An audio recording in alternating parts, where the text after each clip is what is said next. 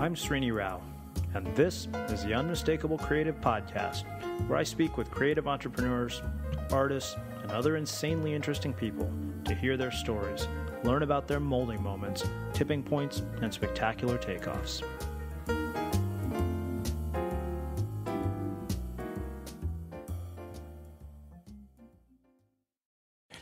In this episode of The Unmistakable Creative, I speak with Josh Long. To say that Josh is an entrepreneur who keeps himself busy is an understatement. He's the creator of the to-do list app Cheddar, the podcasting service Simplecast, and he oversees sponsorship at the Great Discontent. In this interview, he talks to me about the underlying theme and threads of his life's work and how to identify yours. Josh, welcome to The Unmistakable Creative. Thanks for having me. I'm excited. Yeah. Thanks so much for taking the time to join us. I've come across you by, way of sort of numerous sources on the internet, things at the Great Discontent that I know you work on, as well as through, references from our listeners. So tell us a bit about yourself, your background, your story, and how that has led you to doing everything that you're up to today. Well, I am definitely up to a lot of things, so let me take a really deep breath and we can go. How far back do you want me to go? As far back as you feel is relevant to what's led you to today.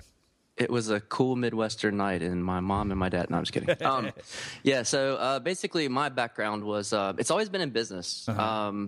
When I was growing up, my dad started a company in the corner of my bedroom. It was an engraving business. He made Employee of the Month plaque programs for companies all across the country. Very unsexy business. Started off making like shoe tags for runners. So I've always kind of like been around entrepreneurship. So I learned a lot. So that business kind of built through as a kid, and now it's it's around like 8 to 10 million now, depending on what value you put on what. Right. So doing Employee of the Month plaque programs. So I learned a lot about business that way, and just kind of like spawned off of that. I'm not involved in that business anymore. I fell in love with design, so I ran with that. And currently, I own 2 apps. One's Cheddar, which is a to-do app. It's a Mac app, Rails app, iOS app. I also own Simplecast with John Buddha. It's a podcasting app, actually. You just upload your audio. It builds a site for you and everything. It's a great app. I run Pattern School, which I worked with Seth Godin back in July or August of last year. And he helped me start this school here in Wilmington, North Carolina, where I live. So it's, just running, man. That's about it. I helped Ryan and Tina over at the Great Discontent. And just running. I wrote 3 books last year. And I also do the Happy Monday podcast with my lovely co-host, Miss Sarah Parmenter. Wow. Yeah. So I'm a busy guy. Yeah, really. I was going to say, so when do you sleep? I do. So okay, I love this. I mean, I knew, like I said, I knew that you were up to a bunch of different things, and that was pretty clear from sort of just a little bit of digging that I had done. I want to go back to the very beginning, which I always do. Let me ask you this. I mean, as you're exposed to entrepreneurship at a very, very early age, it sounds like, and I'm always really curious to see kind of how that shaped and influenced the other decisions you've made and the paths you've taken throughout your life. I mean, were you sort of destined and groomed to be an entrepreneur? And what are the implications for people listening? I mean, do you think this is something that you're just born with or you're groomed to become? And if not, what do we do to really hone our skills here? Yeah, I mean, I think it's a little bit of everything, right? I mean, a lot of times we tend to kind of lean towards what we knew growing up, like what our parents did. That's just because of what you're around. You hear a lot of people talking about being artists and stuff because their parents were creative, and it just kind of goes that way. So I don't think you're born with it. I think maybe you're influenced. But to become an entrepreneur, the only way to really do it is to do it, and to have tried a couple things. Like entrepreneurship to me is all about creating value. The thing about entrepreneurship is you can take what seems like nothing and create value from that. So if there's assets over here that are being untapped, or you have a great idea and you said, I'm going to go out and do it on my own. So being an entrepreneur is very much an earned thing. And I don't even really like the word entrepreneur anymore. I think it's completely blown out. Right. But, it's the only one we've got. So it's kind of like love, right? Yeah, definitely. So, in my opinion, man, you just have to do it. And I think we all innately have this entrepreneurial spirit simply because we just want to make things. If we needed tools, we made tools, and at some point, people got too busy and couldn't make tools, so they went to somebody and bought someone's extra tools. And it just kind of went on for that. I just think we all kind of want to see some things in the world, and we all have a little bit at least of that in us. Yeah. Well, let me ask you this. I mean, how has growing up in that environment influenced the choices that you've made in your life as an adult? Oh, man, that's a good question. I think it trained me to keep my eyes open, to see opportunity. Like, that's very much a trained thing. And even as a designer, being able to really see through the lens of design and entrepreneurship, they're very much a trained thing. So I think growing up in that helped me to see opportunities where most may not see opportunities. And it also showed me the ups and downs of entrepreneurship. So there's really there's two ways to really know yourself, right? Like, you can really learn yourself from fighting someone or being very, very low, as low as you can get. In entrepreneurship, a lot of it has those lows. And, seeing my dad go through those lows and how that affected things, it affects you in all the decisions that you make, Mm-hmm. Yeah. Well, okay, so let's talk about the lows and navigating the emotional aspects of a journey like this, because I think that's something that it's one of those things that we know, but I don't think we really get it until we've experienced it. And I think some people just get completely destroyed by the lows, and they can't keep going because of it.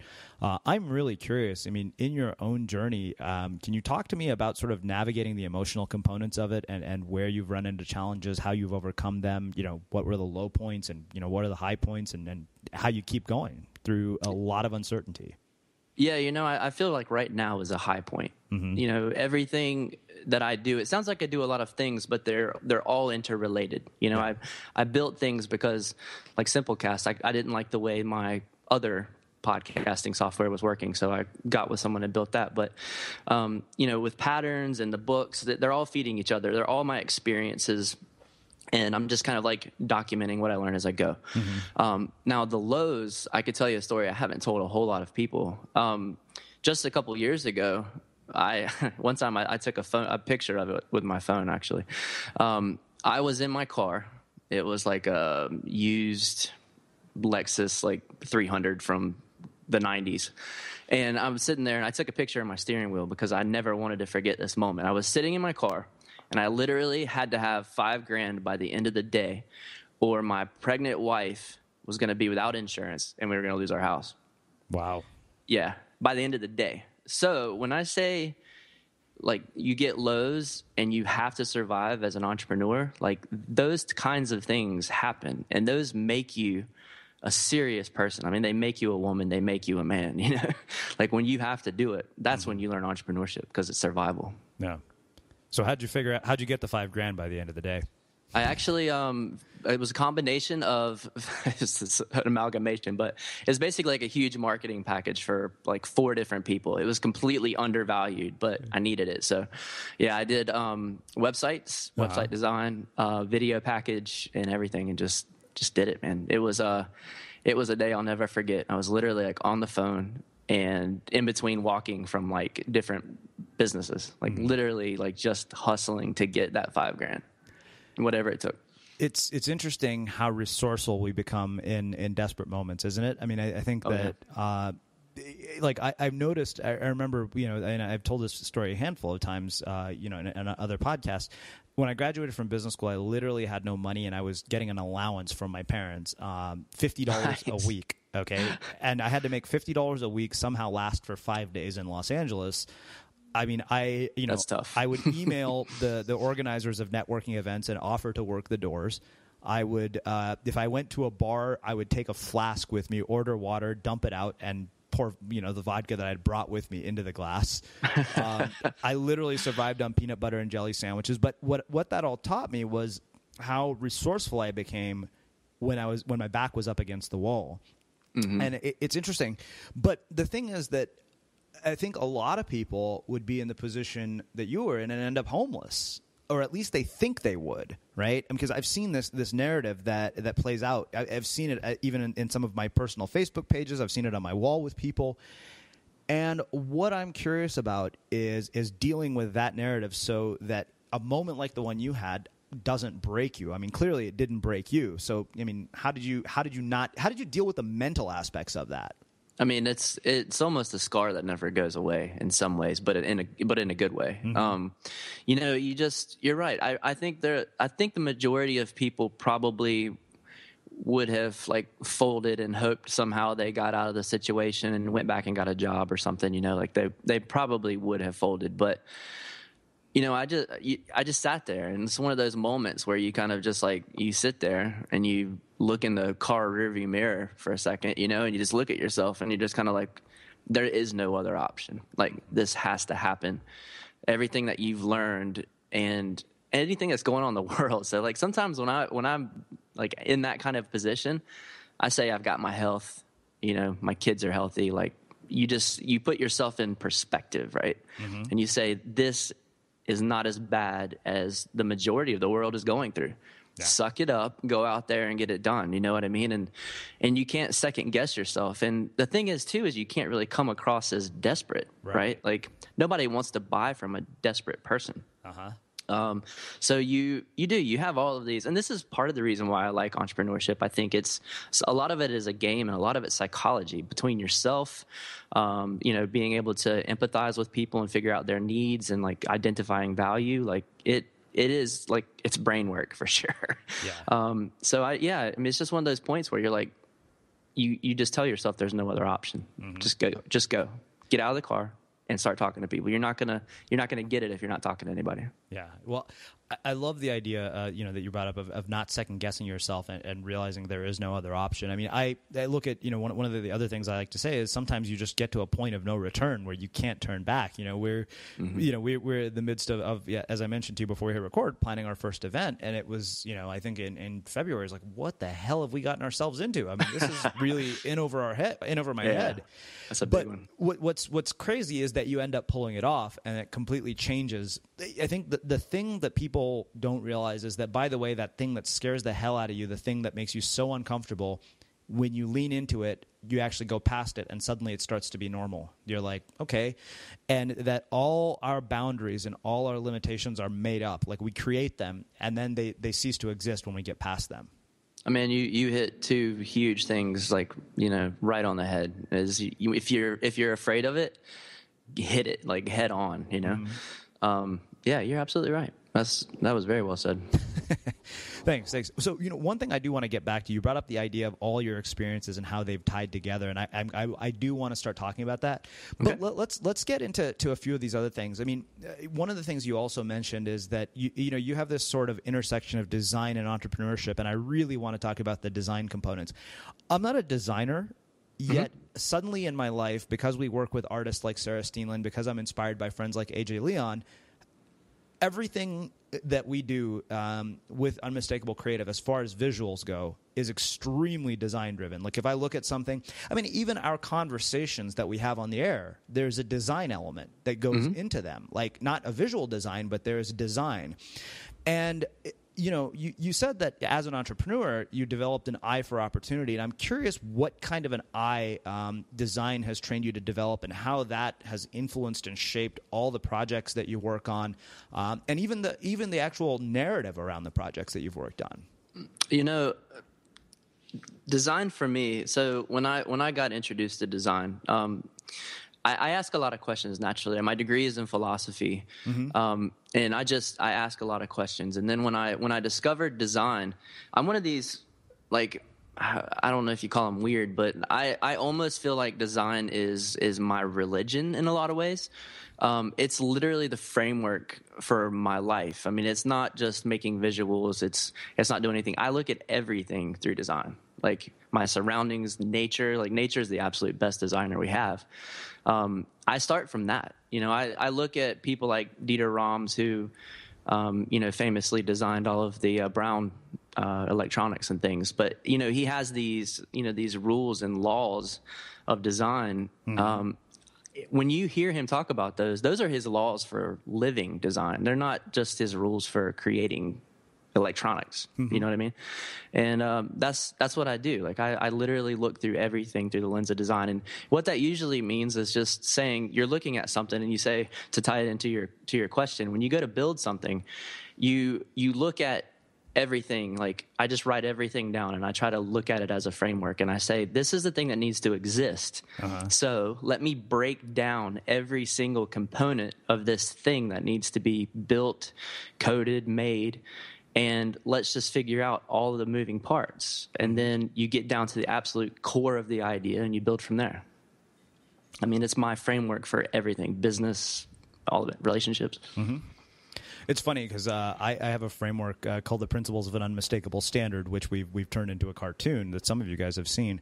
I'm very curious. I mean, if somebody is looking to develop their own framework, because I think that it's easy to think. My question was going to be how do we use your framework, but I think that's actually the wrong question. The real question is, how do you develop your own framework so that we don't perpetuate pale imitation and mimicry? I like that. I like that idea. A good place to start for your own framework is to define the things that make you weird. You know what I mean? Like, yes. don't look at here's the problem that business, and we're finally coming out of it because I think markets got so flooded. We're finally being forced out of it. Is someone would start a business and they would look at their competition, right? I mean, that's the first place they went. So they would start to copy people, and in business, from the 80s and 90s and into the 2000s, everyone softened their edges. No one wanted to really insult anyone or off-put anyone or show their weirdness or show their scars, because people just wouldn't buy from it. But the problem is everyone rounded those edges so everyone seemed exactly the same. Yeah. Like you just said, this mimicry and businesses didn't have personality.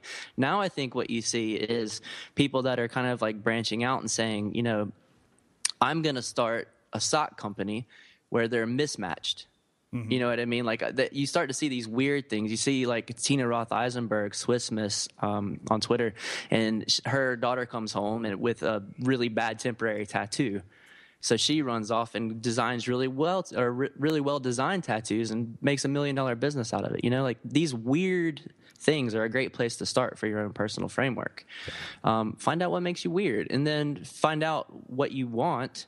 And then also look at all of the things that you've done in your past. Like, what is your skill set, and like what's happened even in like your family life that's made you who you are.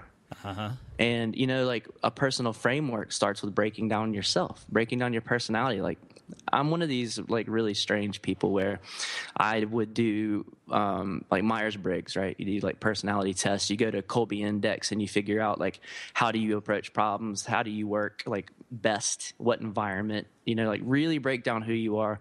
Get a degree in philosophy if you're bored.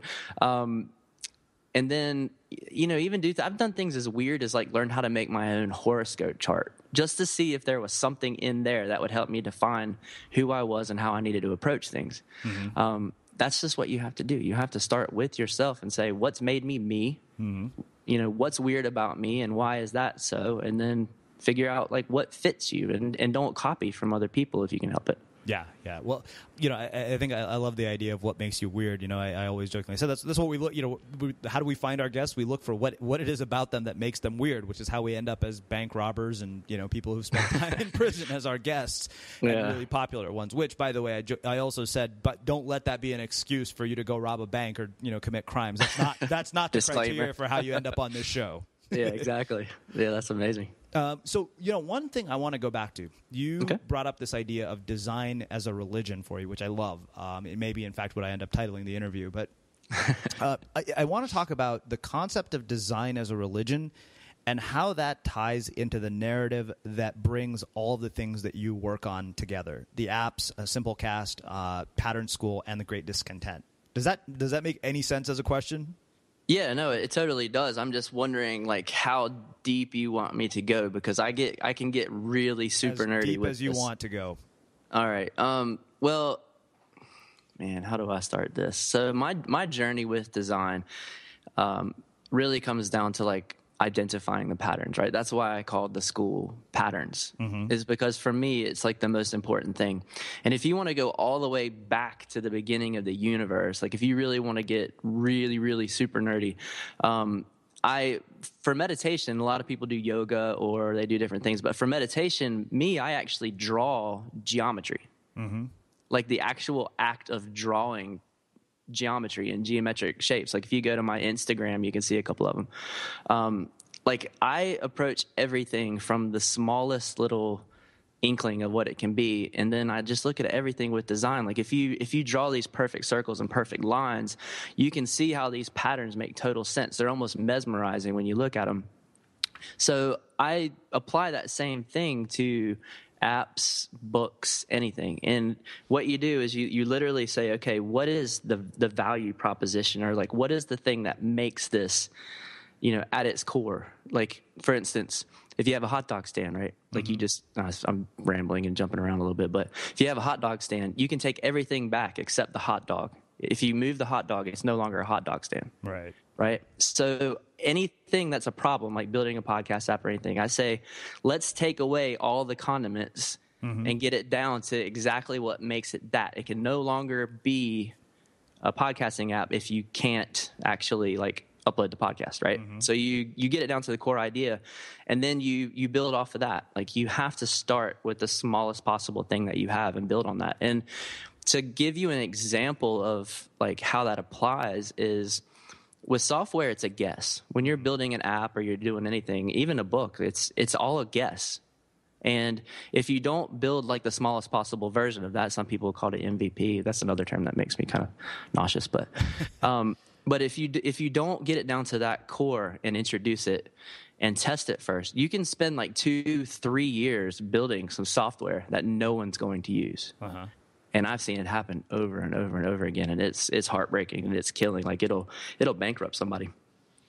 So applying the principles of design, you have to get to the core, and you have to say, as you're building this thing, you're building it up, but you're also trying to subtract it, right? So you've heard, simplicity is ultimate sophistication from Da Vinci, but it's kind of like once you get the core, now it's your job to get it out into the world and then do the hard work of simplifying it, right? Is it a business? Is it an app? Is it a book? Like you have to do the hard work of simplifying it. And John Maida will tell you the SHE method, right? You either subtract, you hide, or embody elements between things. So what I do is I literally just try to expand it and build it, but at the same time always forcing constraints and trying to cut things down. So that's what nature has done too. When I say design is a religion, if you look at nature, it has to survive. And if you're a lizard and you no longer need your tail to survive in the wild, over thousands of years it disappears. You know what I mean? Like nature basically says if it can't survive, then it'll go away. And that's exactly what apps and books and businesses should have. Like no waste, basically. So you're always like really close to the core, and you're always questioning everything that you do, and that's what a designer does. So I don't know about you, but vacuuming is not one of those things that I ever look forward to doing. But as you know, your environment has a huge impact on your creativity. So I still like it to be clean wherever I'm living and working. But now it doesn't have to be something that you deal with. If you're like me and you grew up in the 80s, you probably fantasized about the day when cleaning your house would be like it was for the Jetsons, meaning you don't have to lift a finger. Well, the good news is that we're already kind of living in that future. And the easiest way to make sure your floors are cleaned every day is with the iRobot Roomba Robot Vacuum. It cleans up after itself. The Clean Base automatic dirt disposal takes convenience to a new level, automatically empties its own bin into an allergen lock bag that holds 60 days of debris and traps 99% of pollen, mold, and dust mites, so you can forget about vacuuming for months at a time. Let the Roomba clean for you instead. It learns your home, finds dirt, and empties itself on its own. It's got powerful cleaning performance made effortless. Remember, if it's not from iRobot, it's not a Roomba. To learn more, go to irobot.com/unmistakable. Wow, I love that. I think that's really, really interesting. So then, if there's one thing I'm very curious about, is there a common narrative or thread between all of these projects? And then I want to start specifically talking about each one of them and kind of, what their impact is. The common thread is I wish that they existed. Okay. For myself. Right. You know what I mean? And in my book Execute that I wrote with Drew Wilson, that was, really at the heart of it, is if you're building something that you wish existed and you're building it for yourself, you really can't fail because it was something that you needed. Mm-hmm. And when you start to build a business or an app or write a book, something that like you need, that's an honest approach to a business. Like if you go out and you say, here is, like some weird topping ornament or something. You're like, I'm just going to get this thing because I know I can make a lot of money from it. That's not going to get you through the hard times of entrepreneurship. Right. People do it, and there's nothing wrong with that. But from me personally, like it's kind of starts with that. The common thread is, did I need it? Mm-hmm. You know what I mean? And then you have like a conviction that you can both drive the product and also hold the product too. That makes sense. Yeah, makes all the sense in the world. It's funny. Somebody asked me, what was the motivation behind creating your event? And I said, I created the event that I've been wanting to go to all along. Perfect. Yeah. Well, let's talk specifics. Let's start talking about the Great Discontent. Where did that entire concept come from? I mean, what's it all about? What are the sort of core themes, the key messages? And I mean, what is it you wish? You talked about the idea of you wishing something existed. I mean, why did you wish that existed? And how is it benefiting other people? Well, the Great Discontent, I actually didn't start. Okay. Yeah, that was started by Ryan and Tina Essmaker. Mm-hmm. They were a couple. They were living in Michigan. Tina was a social worker. Ryan was a designer, and Tina's also an excellent copywriter. She's a great writer. It's something that they wish existed. They wanted an interview. They were going to do a physical magazine, but the internet made it more cost effective, right? Now they're doing print. They did a big Kickstarter, but so it was something that they wish they existed. It had this integrity. It was basically my favorite site on the web, and most people have like these like star moments when they meet people and stuff like that. But when I met Ryan at Brooklyn Beta, which is a big conference in our industry. I just went up to him and I just told him, exactly how I felt about it, and I'm glad that he did it. And then a friendship ensued, and I just stepped in and did the business of it. Mm-hmm. I made sure that it was funded, and for a while, just got a lot of the big projects that the Great Discontent does now, just funded and off the ground. Mm-hmm.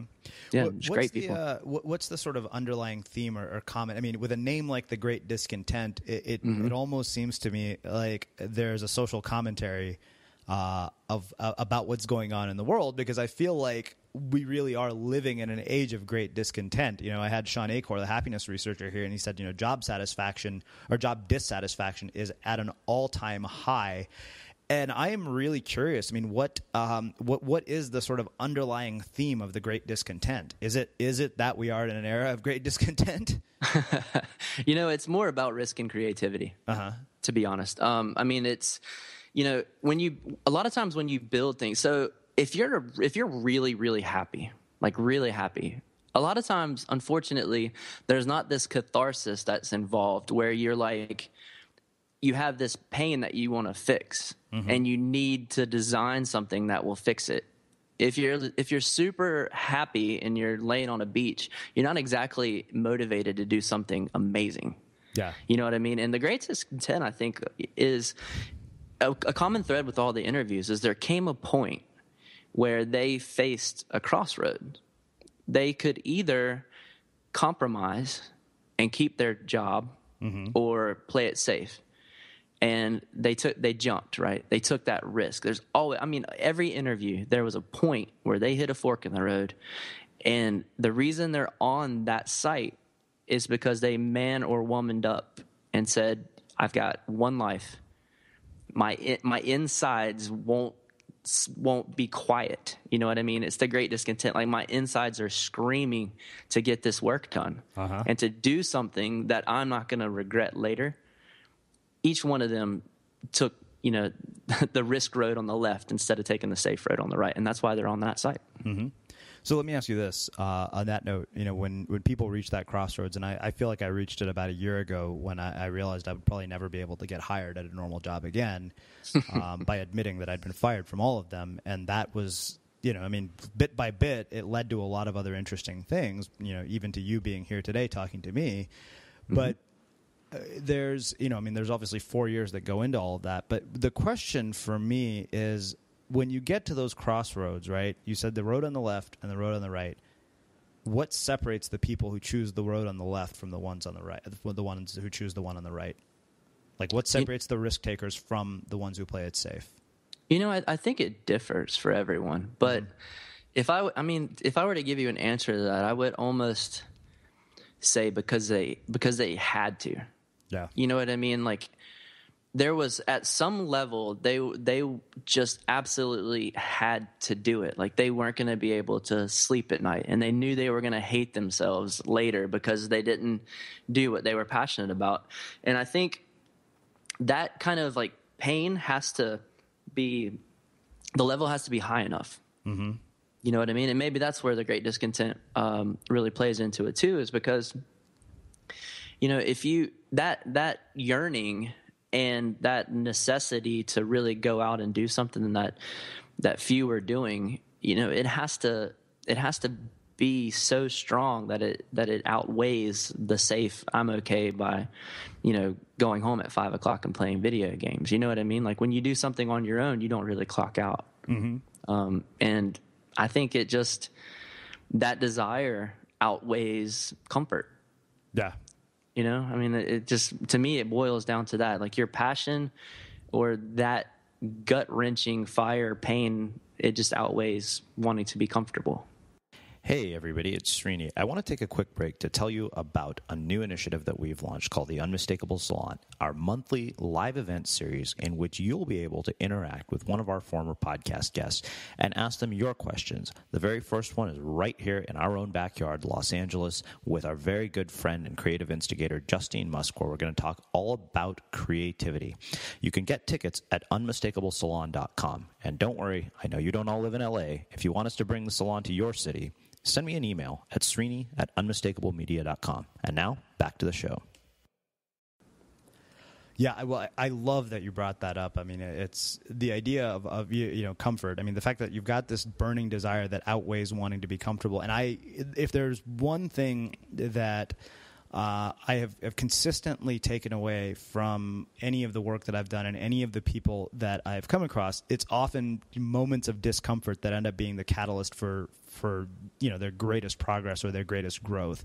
We had a guy here. There's you guys will have heard this by now probably when you're listening to this. The guy who used math. He's a math genius who hacked OkCupid.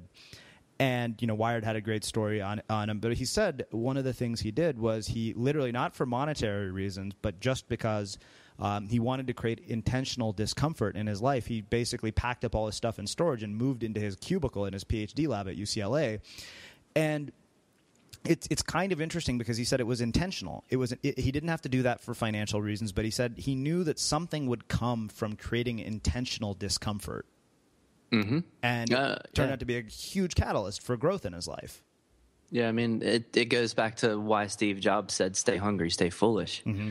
You know what I mean? Like, if things are too good, and some people, and I've been guilty of this too, sometimes when things are too good, I've seen myself kind of like nudge it back to stay motivated. You know what I mean? That can't, to extremes, that's not going to be healthy. But no, I think there's a lot to be said of that, man. I mean, you have to stay hungry, mm-hmm. and you're not hungry if you're fat and you've got everything that you need. It goes back to pain makes the greatest art. I learned from Seth Godin, like, I don't look at art as someone that paints, because like Thomas Kincaid, they're mm-hmm. They're great paintings. That's not art. Yeah. You know what I mean? And I look at someone that's a speaker, or someone that hand makes their own jewelry with a soldering kit. That is art, and pain makes the greatest art. Like, name me, your favorite songs, and I guarantee you they probably weren't positive, happy songs all the time. You know what I mean? Yeah. It's just something about us being human. Like, we like to get that cathartic drive mm-hmm. from, discontent. Yeah, well, I think that I love what you said about pain making the greatest art, and I think the interesting thing is, when you have a success of some sort, we always say, well, how do you create the unmistakable standard? It's like, okay, make amazing art, set the standard, and obliterate that standard over and over again, until, you know, I mean, it's like we had a big success with something, and the downside of a big success is it scares you because you're like, great, now there's nowhere to go but down from here. But at the same time, you're like, okay, how am I going to totally destroy the standard and reset it again and again and again? And I think that's what makes somebody like a Steve Jobs, right? I mean, even AJ Leon, he says, the number one way to do that is to always exceed people's expectations. I like that. Is that the whole under promise over deliver thing? Yeah. I mean, he said every single time exceed their expectations. And, you look at the work that he does, we see that, if you go to a conference that he has in Fargo, every element of it is so handcrafted. It's ridiculous. You look at it and you're like, this is crazy. Yeah. So that's wild. Well, you mentioned Seth, and I definitely want to talk about this a little bit. I'd love to hear about your work with Seth and sort of the influence that had on a lot of the other things that you've done, and then I want to start talking a bit about Pattern School, and we'll start wrapping things up here. Okay. Yeah.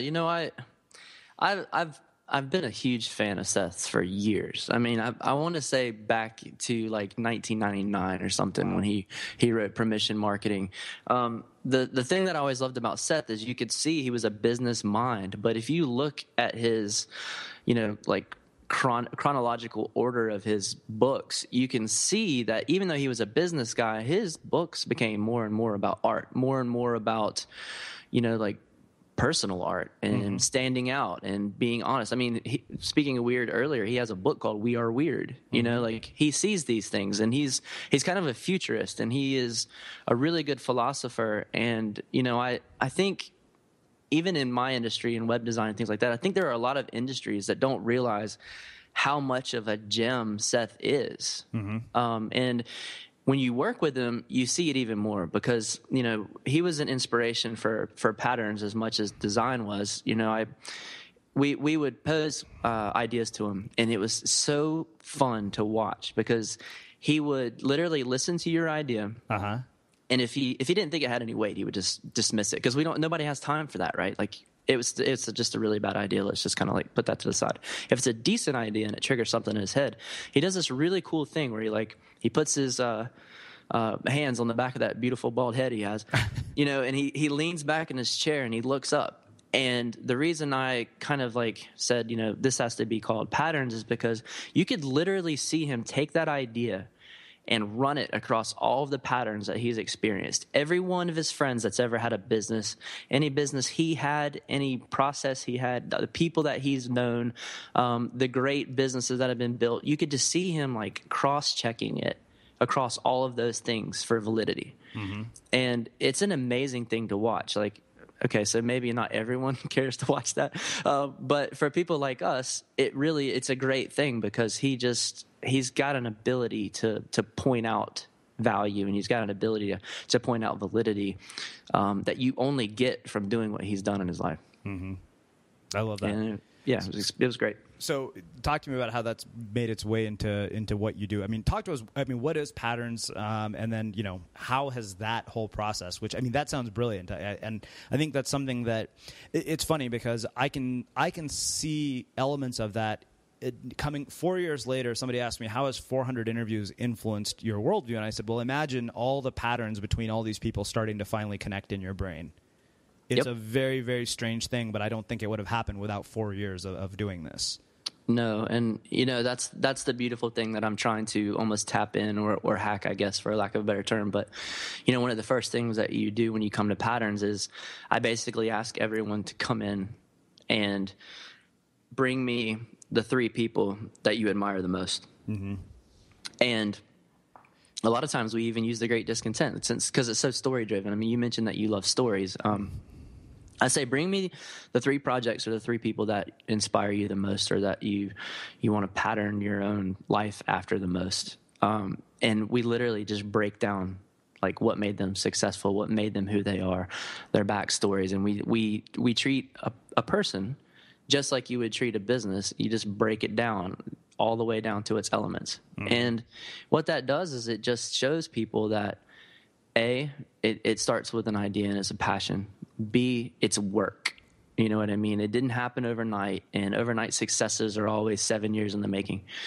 And it also just shows them like the different things. It shows them a framework without having to like kind of go through those 4 years. Like you said, it says, hey, this person, I don't know, was from a broken home, or, they lost a parent, or, they were put on the street, they were an orphan, whatever it was that made them who they are.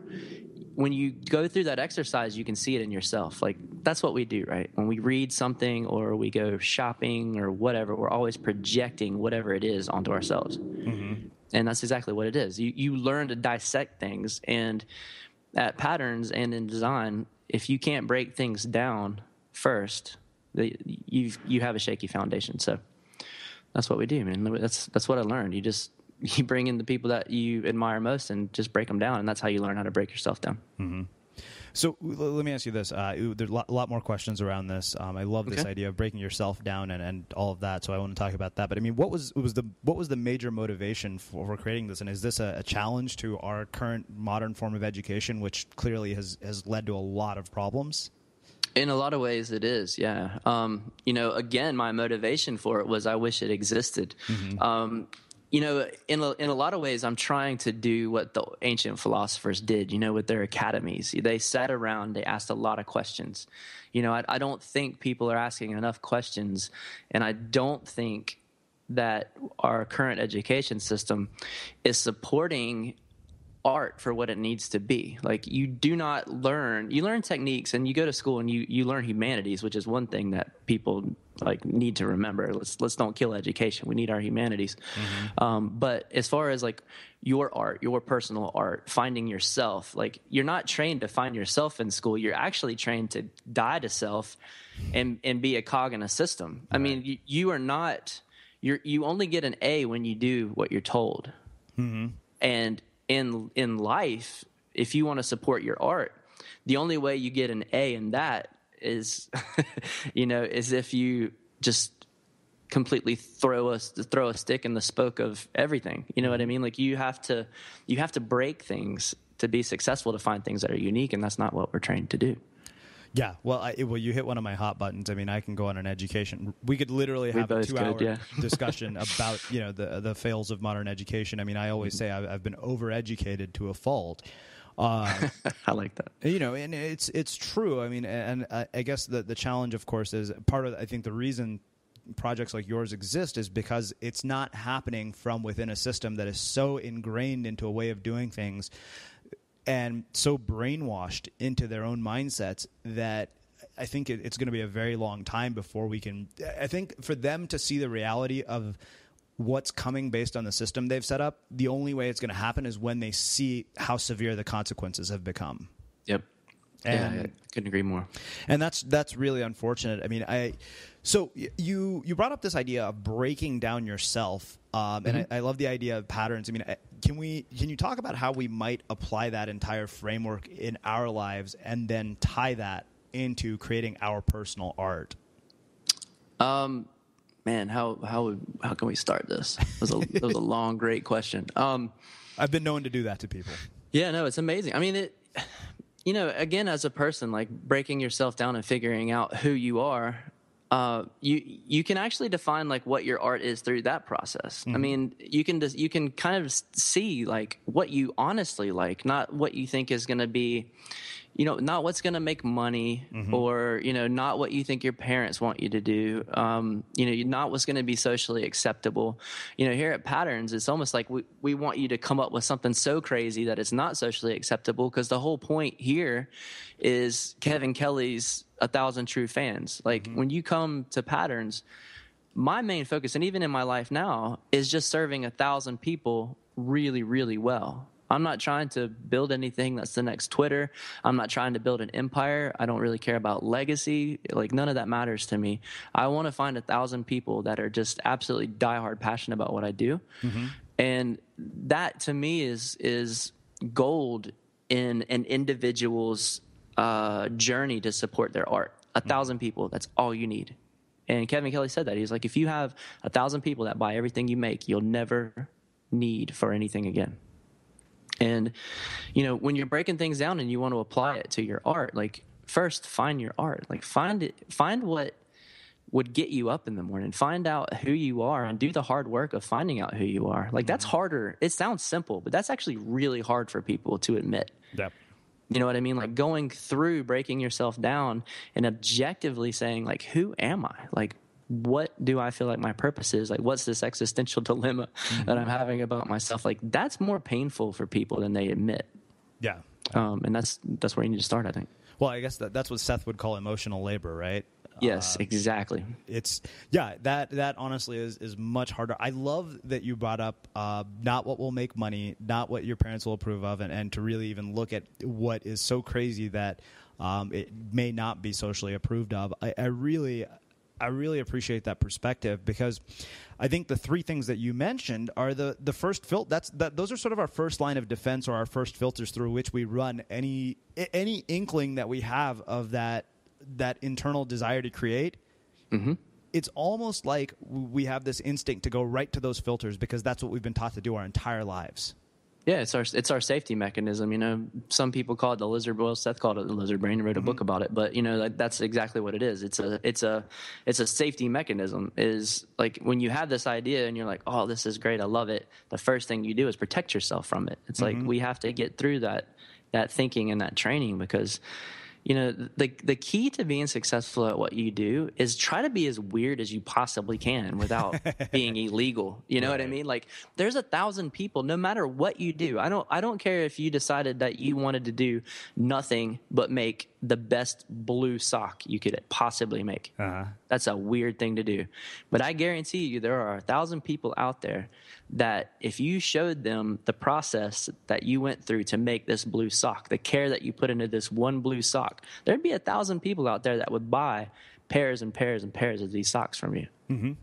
You know what I mean? It's like, I hope that makes sense. I hope it's not too ridiculous, but whatever makes you weird, like that is what's going to make you successful. You just have to find a way to, package it, I guess.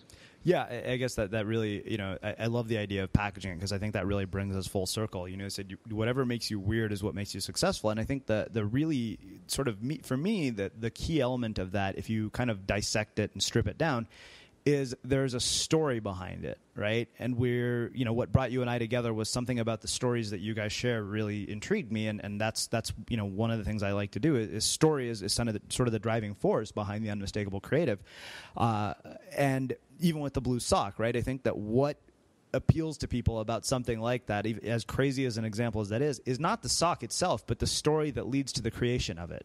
In a lot of ways, yeah, absolutely, and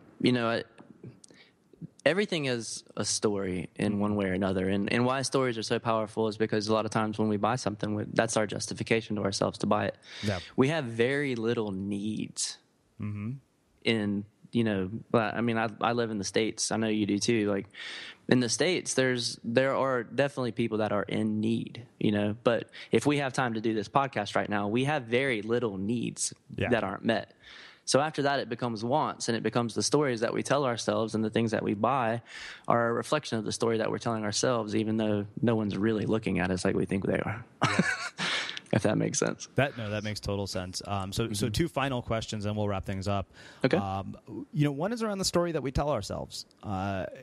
In some ways, for some people, that story serves them. For others, it sabotages them. And I'm curious how we turn it into one that actually serves us.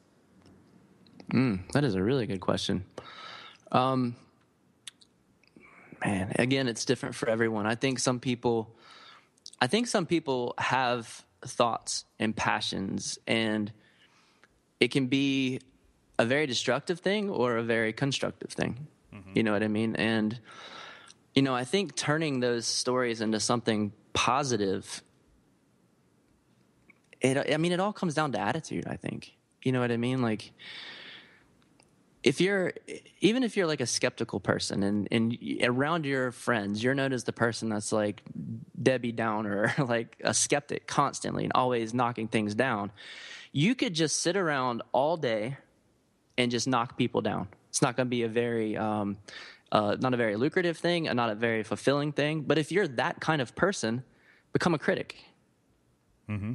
You know what I mean? That's the story you tell. Put a positive spin on it. You know what I mean? Like, I keep going back to this, but like finding out who you are and building from that, You know, there are so many things in this world and so many passions that we have that there's a narrative constantly going in our minds.